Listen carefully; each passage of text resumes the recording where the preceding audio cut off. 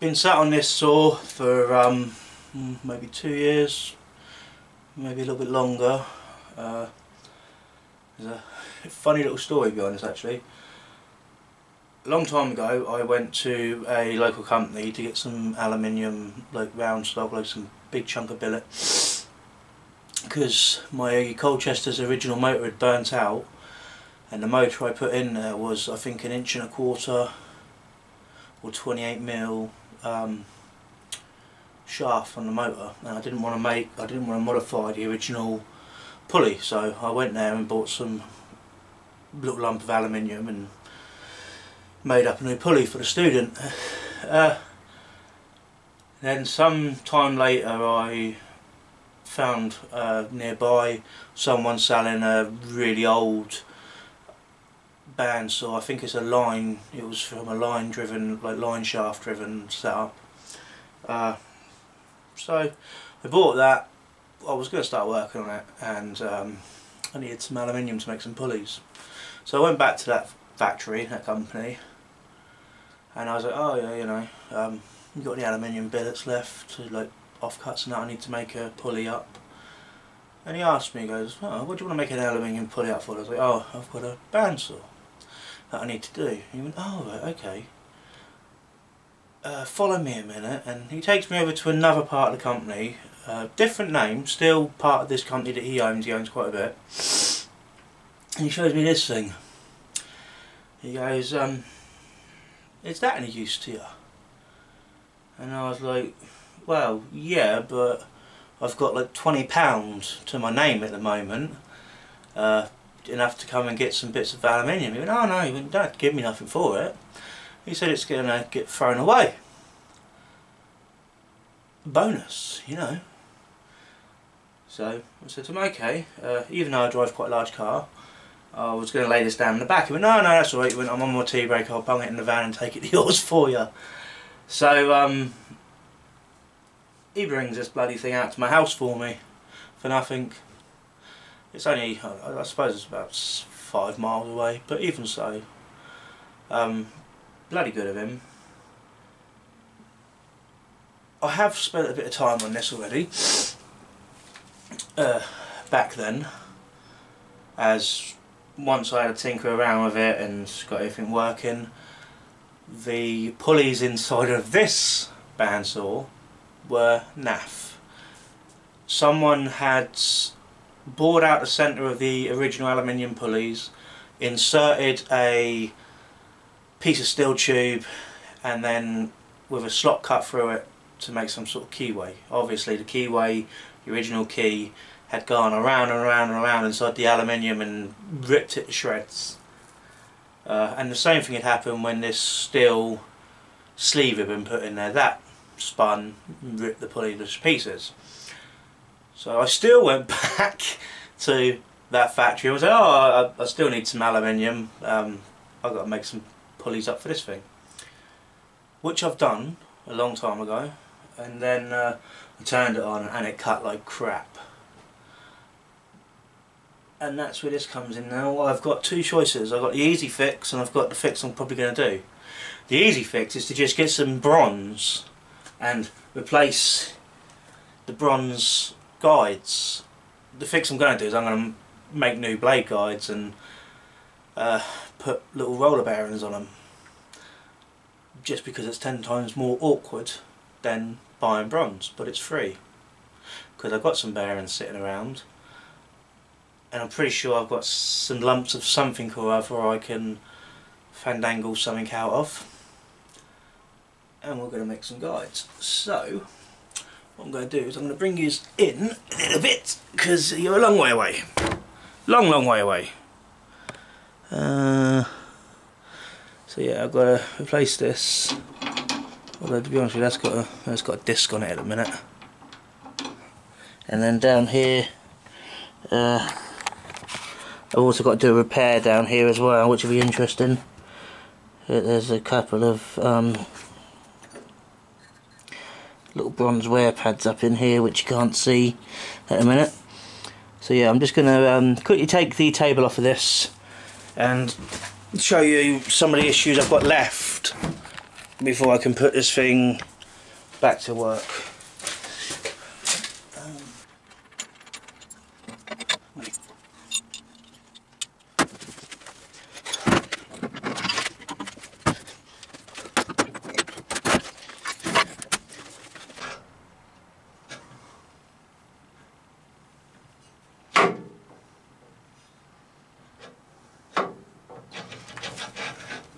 Let's take the bottom out first.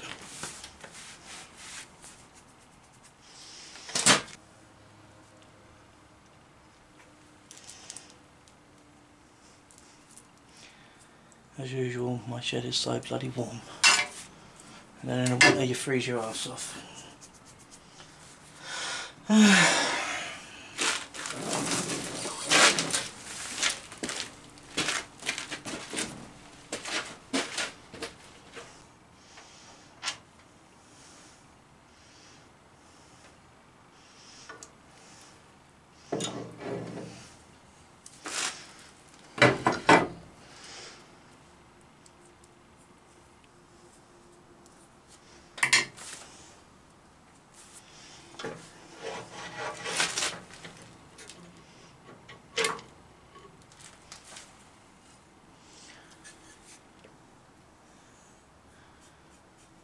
Someone should just cut wood at some point.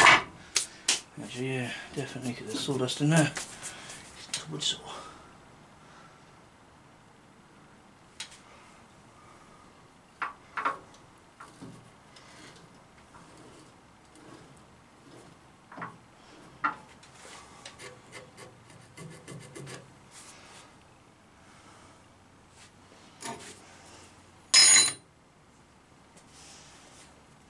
Okay, that's what we've got.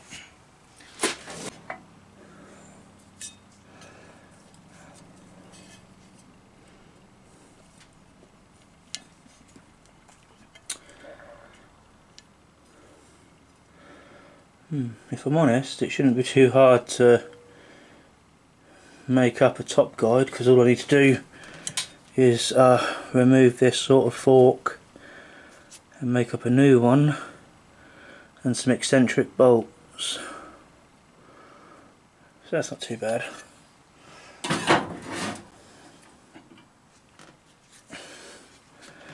Kind of the same with this. I can remove these two little slider assemblies.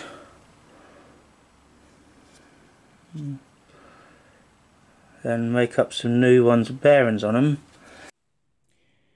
Nice and simple. Found some hex stock to turn these out of. Ironically, this hex stock came from the same place as this bandsaw, only this was already in the scrap bin. Loads of sort of 12-inch offcuts.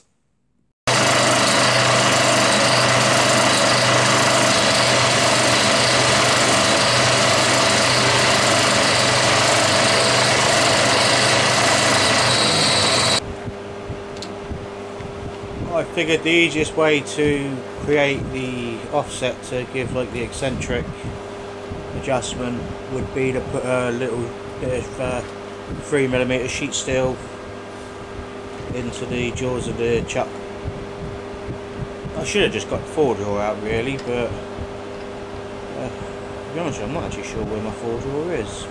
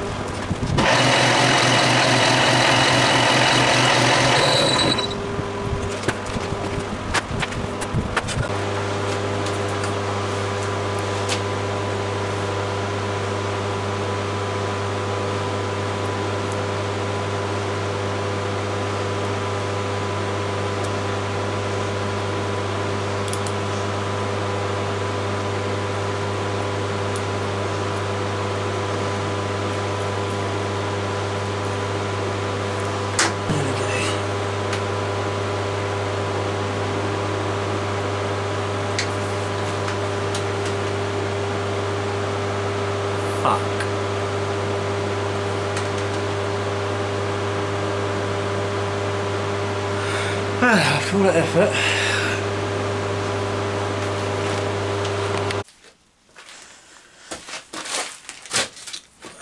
Where'd it go? There it is.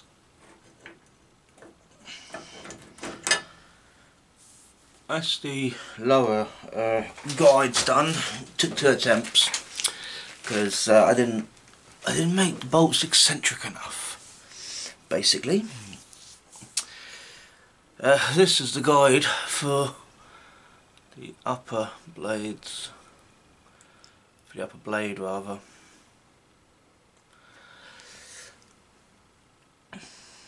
My thinking is to basically machine up a round spigoted T with 2 holes drilled parallel to the T that I can insert the failed eccentric spigots into.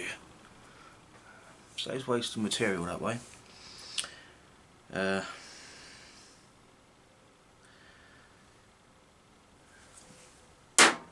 So I've got this bit of it's very heavy, whatever this is. I think it's it was a hydraulic ram, like the actual rod. Whatever it is, I've got loads of it, and it's as heavy as anything. Yeah,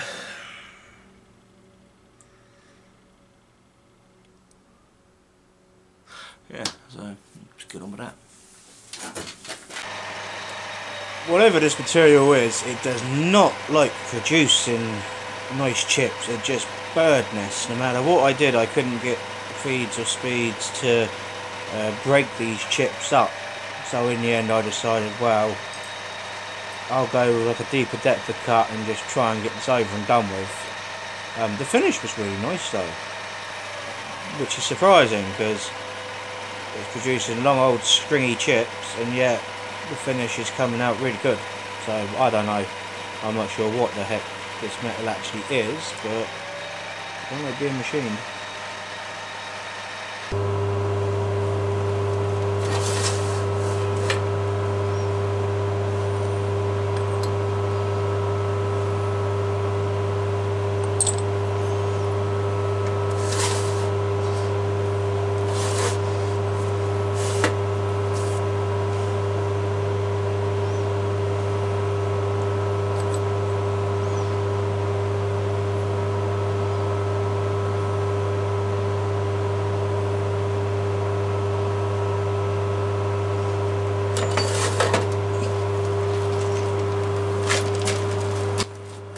Nice fresh carbide end mill.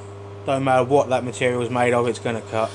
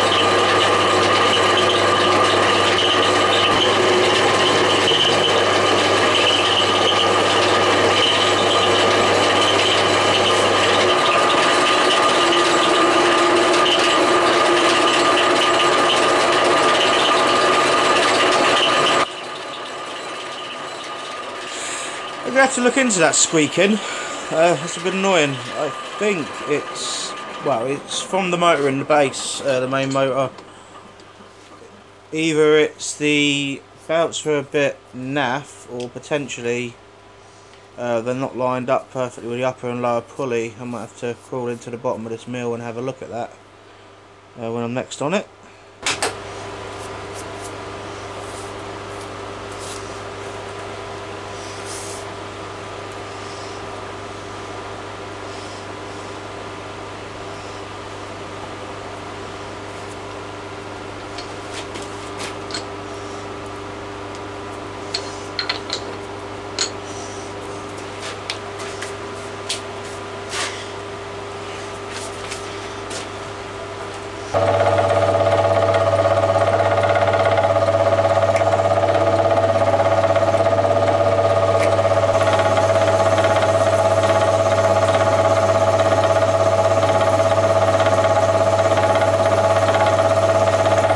This is the little upper blade guide bit. A couple of little 5mm grub screws in it, 2 9.5mm holes. You're not paying attention to what I'm doing, so goes into there. I'm using the original thrust bearings because, you know, why not if they work? There's nothing wrong with them. So, thrust bearing. And then I got away with salvaging the other 2 eccentric pillars.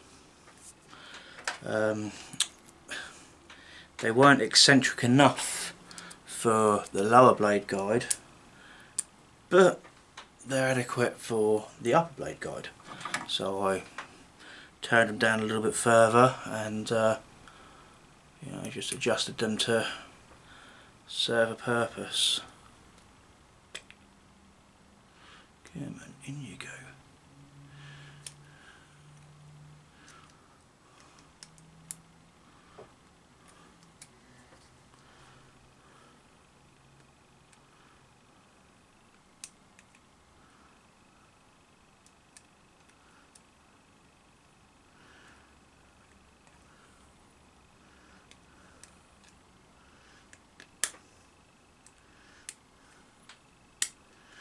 Possibly should have given myself a bit more clearance with the little slot.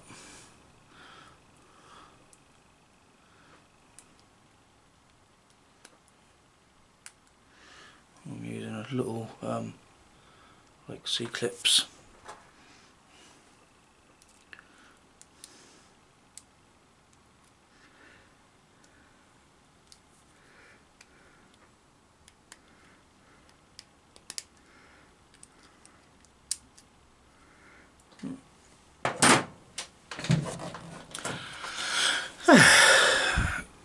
Which way is the eccentricity?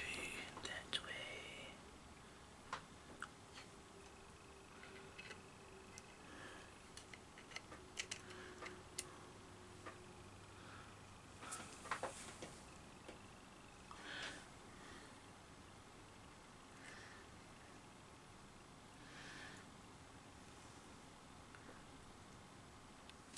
So I need that much clearance, but these can open up quite a long way. What I'm going to do now is I'm just going to offer it up to the saw.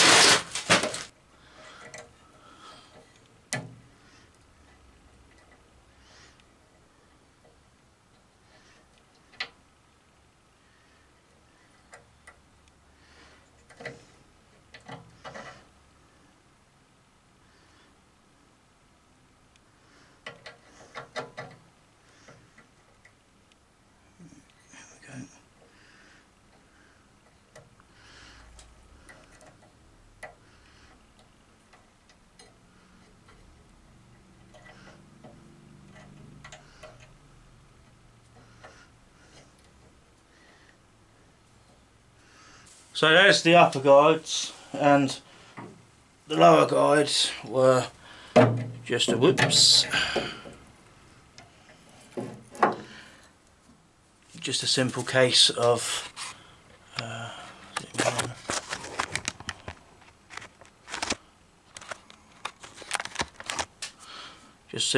making up some spigots for them to attach to.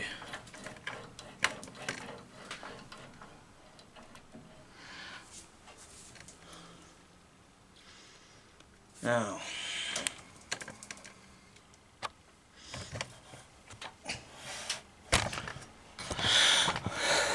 to address the bigger issue with this, I've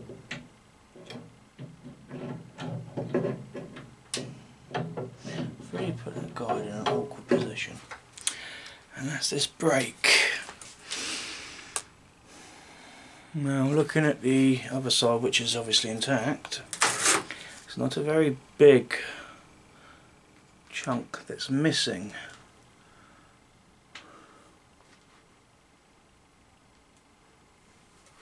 I could possibly bodge something up so as I can use this in its current state. Fortunately, I was considering brazing it. A couple of things I'm not sure about. Firstly, can I bronze braze with a TIG set, or do I need the heated torch? Or could I get away with maybe popping a little blowtorch there as well, just to spread the heat out into the casting a little bit and let it cool down slower, because I imagine it will probably crack. So there's that. And will it TIG weld okay using CO2? My friend who's a scrappy gave me a ping earlier on, and he's given me a little oxy acetylene set. Problem is with that, the hoses are shot. Everything else is alright. Whether or not I can get the bottles refilled, I don't know.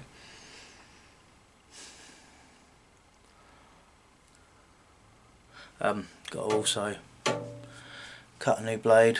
I got the guy who gave me plenty of coils of blades, so I'm sorted for that. But this blade is it's naff. I'm not too sure how to go about this. If I'm gonna braze it or weld it, either way, I think if I'm gonna add material to this, I think the best thing to do is it looks like someone's tried welding the original brake to me when it was in the factory I got it from. I think my best option will probably be to clean up that edge. I don't know. I think cleaning up the edge, no matter what, I'm going to have to clean up the edge a fair bit. If I clean up the edge, prepare a little block of steel. If I go and braze a bit of steel to it, maybe I can machine it from that rather than trying to machine the block and then braze it to it. I think the best bet might be to braze a piece of steel to it and then machine it. I'm just not sure because this is cast iron, and cast iron is something other than, well, I've never repaired cast iron. Cast aluminium, that's a piece of piss. Cast iron's a bit different, especially when you've got no iron to bloody bond to it.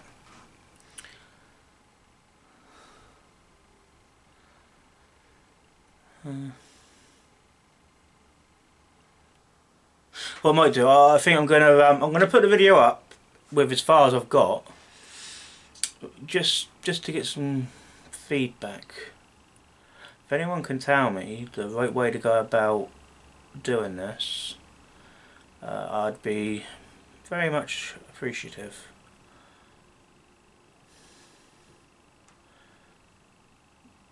Be easier if it can be brazed with a TIG set.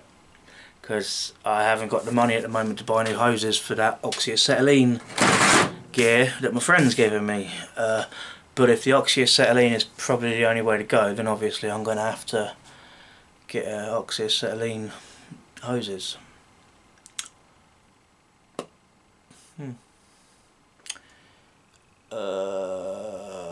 If I edit this down, thanks for watching, guys, and answers in the comments section, because you know, you can't send postcards.